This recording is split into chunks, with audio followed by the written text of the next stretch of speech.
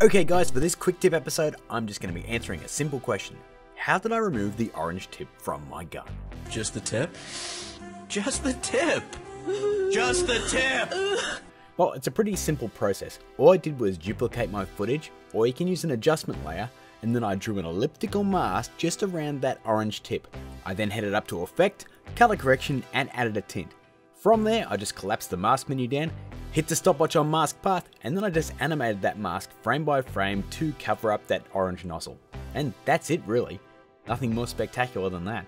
Now guys, I know this isn't a perfect effect, we're not color correcting the tip to match the gun or anything, but what this is a quick and easy down and dirty effect that removes that orange altogether so you can get on with the fun stuff like muzzle flashes and rounds ejecting and explosions and blood and all that other stuff. You know, the actual cool stuff. Now guys, say your actor's just holding the gun and pointing it. You don't want to do the whole frame by frame animation and you have After Effects CC. Well, it's pretty simple. We just head up, grab a new adjustment layer, grab that elliptical mask and draw it around that orange tip, and then we're going to right click on our mask down there and hit Track Mask.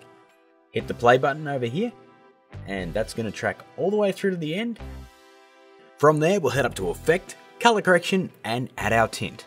And as you can see, if we play it back, we've now removed that orange tip from the gun just as easily, although I can see a little bit of it there. So I'm going to head back to our mask option and I'm just going to expand that mask, say an extra 3 pixels.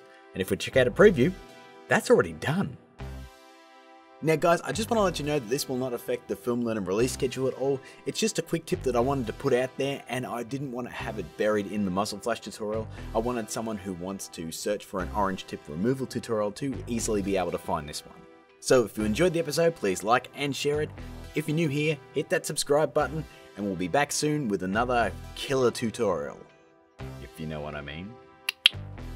Keep learning.